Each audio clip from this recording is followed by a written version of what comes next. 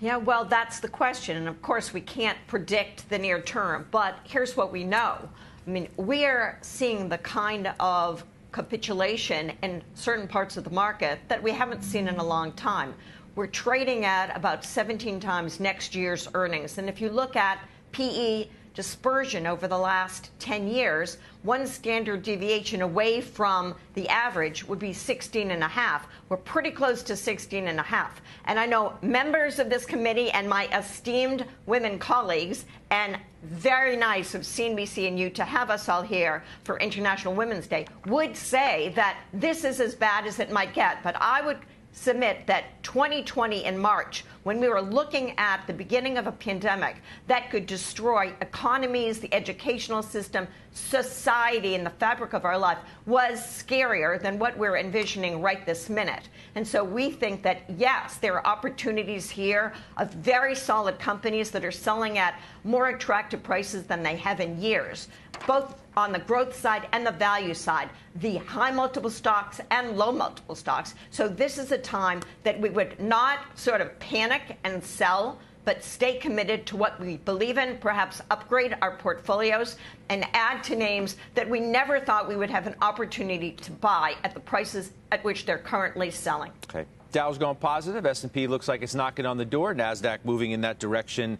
as well. So we'll keep our eye on that as we go 3 minutes or so past noon in the East. I'm thinking about stocks, ladies, like Shannon, Best Buy, 28% off of its high.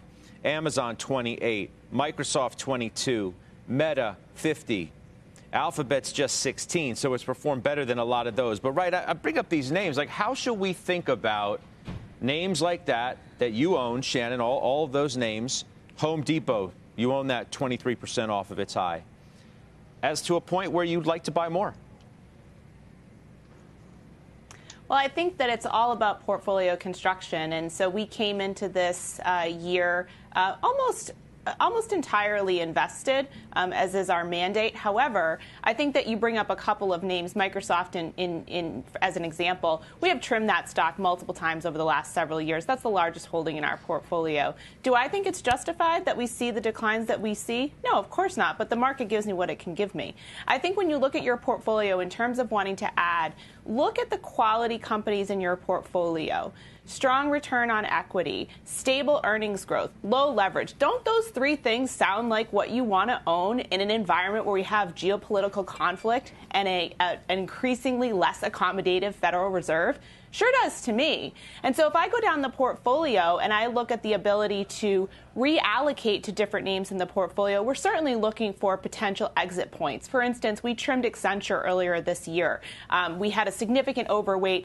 That stock has underperformed, and we reallocated the proceeds into some of our higher conviction names.